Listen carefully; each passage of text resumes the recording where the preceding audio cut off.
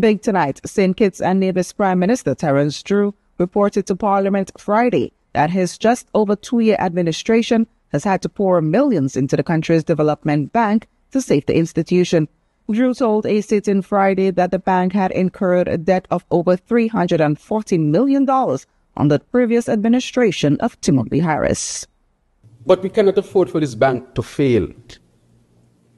Because if the bank fails, St. Kitts and Nevis will be in trouble. This is too much resources to just allow to crash and burn, Madam Speaker.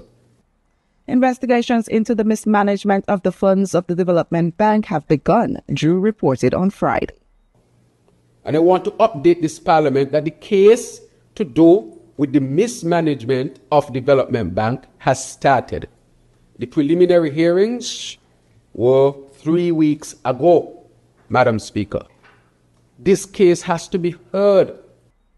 The St. Kitts and Nevis leader said tens of millions of dollars could not be accounted for and reported that under the previous administration, it had repeatedly failed to conduct any audit as required by statute. The only bank in St. Kitts that was not audited since 2018, Madam Speaker, was the Development Bank.